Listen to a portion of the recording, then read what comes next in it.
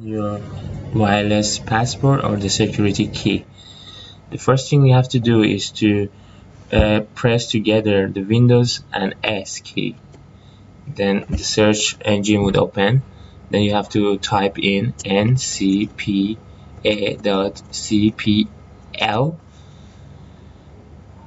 I leave it for some time. You can see it, ncpa.cpl.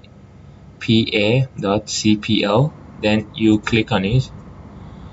This window would open, and then you have to right click on the Wi-Fi that you are connected to. Then you have to click on the status.